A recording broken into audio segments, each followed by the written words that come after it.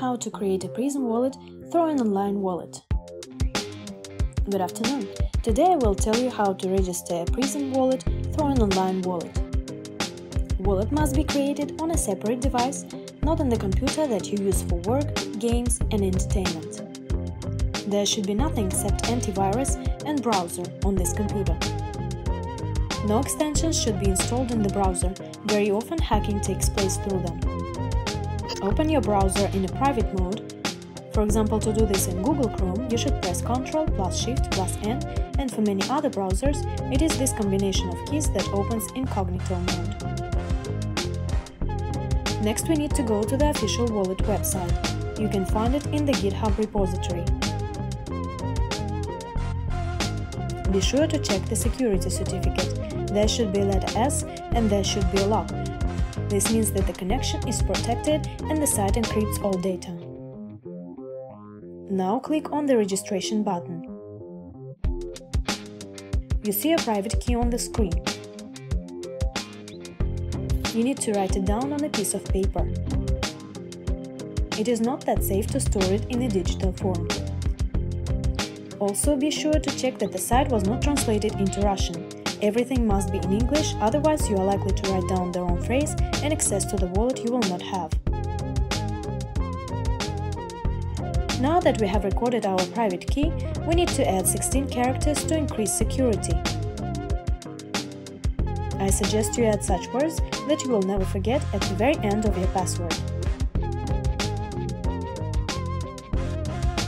Now you will have one part of the key on a piece of paper and the second part will be memorized by you.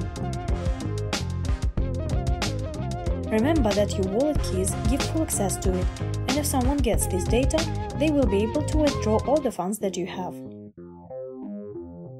After the private key has been generated, click Sign in. Now to log in the wallet, we need to enter our private key. First we enter what is written on a sheet of paper, then the part that was memorized by us, and click Sign in. So finally we entered our wallet. The part that is written on a piece of paper can be folded into a small bundle and shoved into a capsule left from a peel.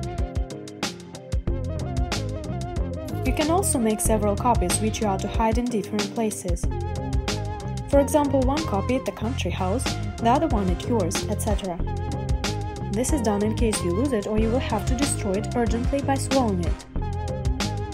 The other part you will always be in your mind, and even if you are forced to give out your password, you won't be able to do so because you know only part of it. And vice versa, if a peel with a part or the password is found, fraudsters won't have the second part. Now we need to copy your account number from our Prizm wallet.